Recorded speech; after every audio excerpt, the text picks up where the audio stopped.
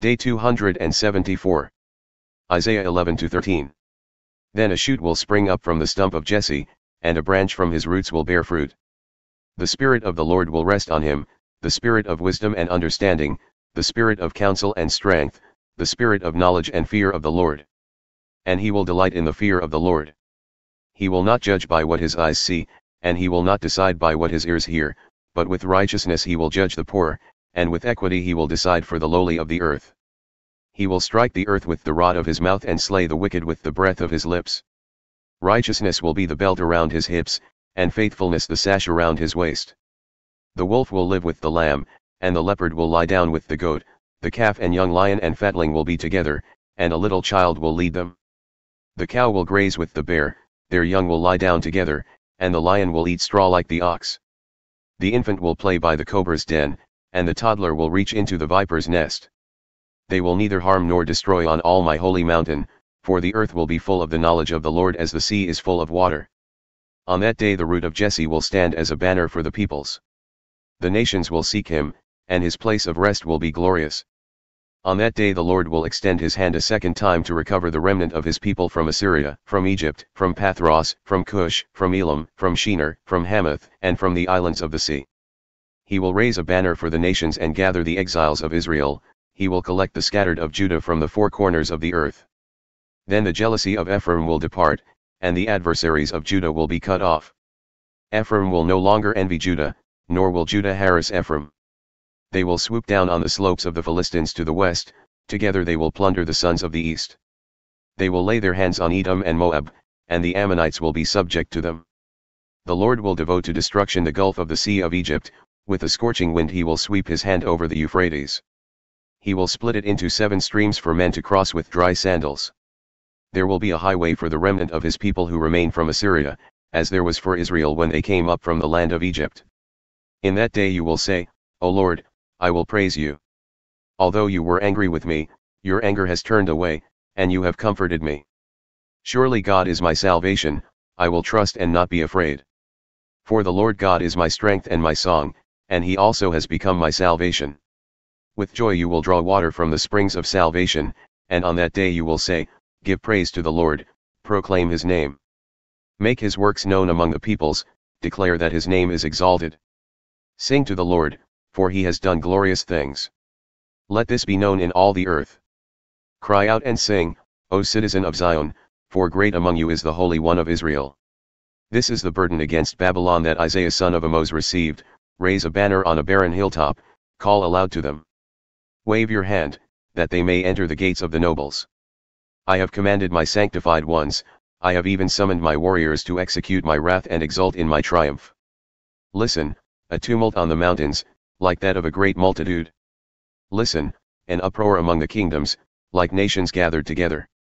The Lord of hosts is mobilizing an army for war. They are coming from faraway lands, from the ends of the heavens, the Lord and the weapons of his wrath, to destroy the whole country.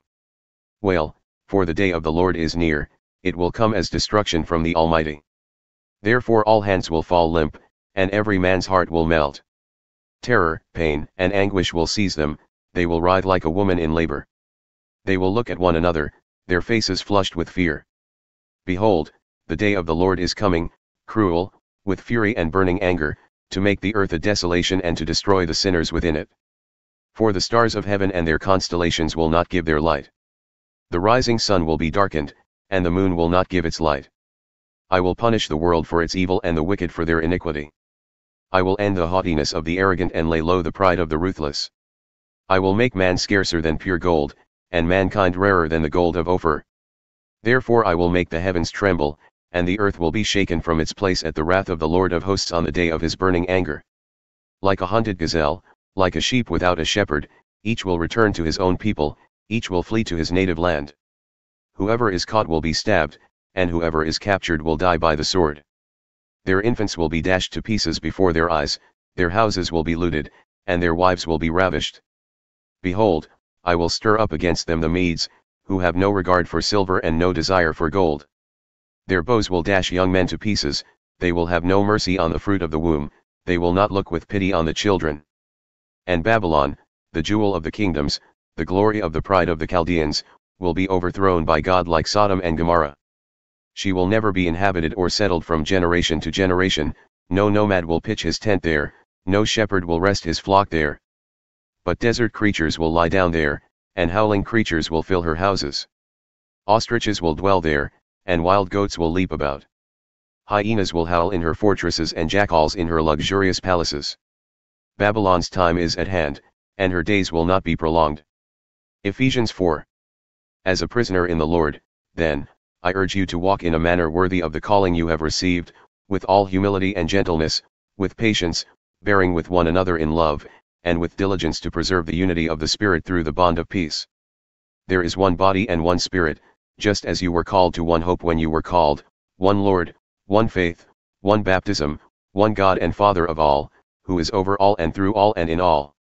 Now to each one of us grace has been given according to the measure of the gift of Christ. This is why it says, when he ascended on high, he led captives away, and gave gifts to men.